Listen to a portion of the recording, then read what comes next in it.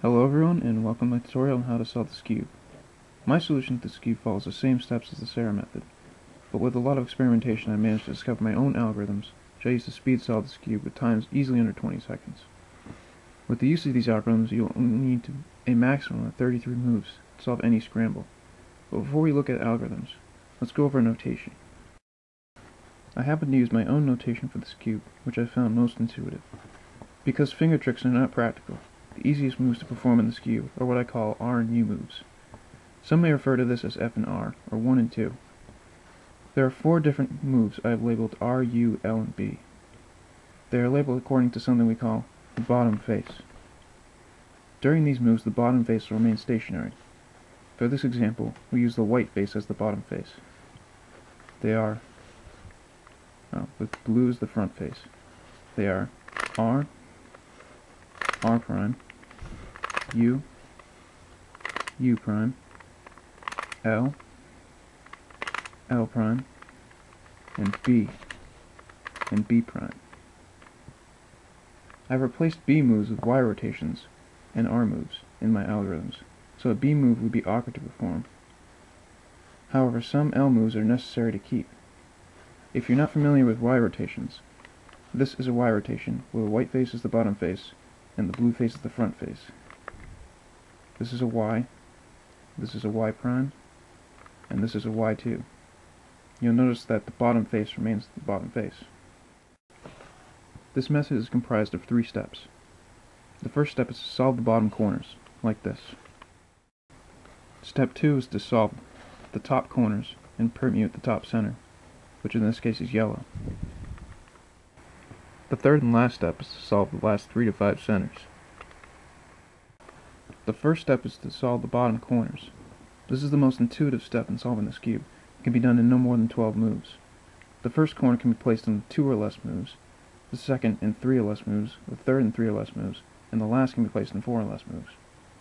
The last corner is the trickiest, however. There are only 3 orientations it can have. The first case is that the corner is oriented correctly, like this. It can be placed in max of 1 move. The second case is that the white side of the corner is oriented facing the side. The maximum of this is 4 moves. In this case, it's 3 moves.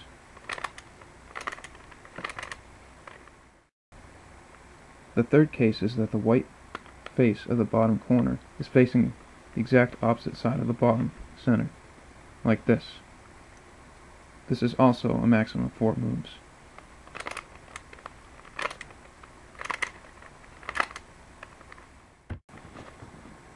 Before planning to solve the bottom face, it is best to look for the easiest face to complete.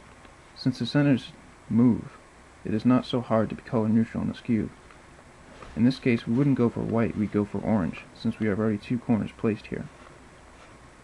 All we would have to do is move this corner here, and orient this corner so the orange is facing the top.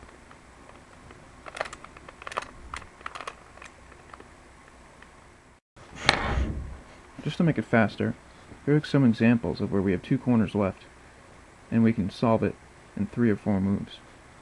The first case is where these 2 corners have to switch places, and they're oriented like so. All you have to do is R, L, R. Here's the mirror case of the one you just saw. R prime, L prime, R prime. Here's a case where we have 2 adjacent corners, where they're in the right spots, but they oriented incorrectly, like this. All we need to do is U prime, R, U, R prime. And here's the mirror case. R, U prime, R prime, U. Here's a case where 2 corners are permuted correctly, but they're not oriented in this way. All we have to do is R, L prime, R, L prime.